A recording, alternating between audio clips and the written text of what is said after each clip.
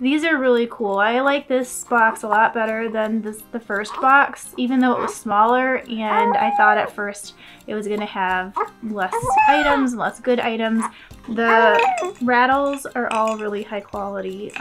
Like most of them are made out of wood. They're interesting optically or visually. They're easy to handle. They're well polished, like she's not going to hurt herself. I know that this is a Montessori item, but I think that it's also just kind of obviously an interesting thing to watch. They feel nice.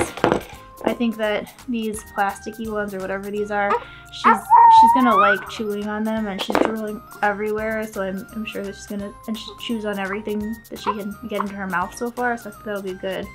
I love this thing. Once she is grasping at objects and able to interact with it, I think she'll really like it.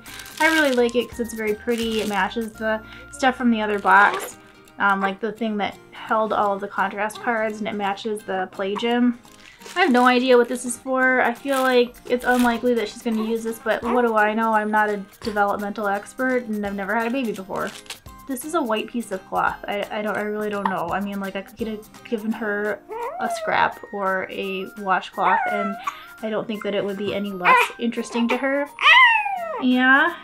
I mean, it's bamboo and cotton, so I guess that's cool, but, like, it's a white piece of cloth. I really like that there's a mirror, but it's not very pretty, and it doesn't look like a very high quality mirror. I know that the protective film is on here, but, I mean, it's not like a glass mirror, which is good, I guess, because it won't break, but it distorts the images a bit, so this is not my favorite. And that's it! Maybe we'll be able to use it in like 2 months. Yay!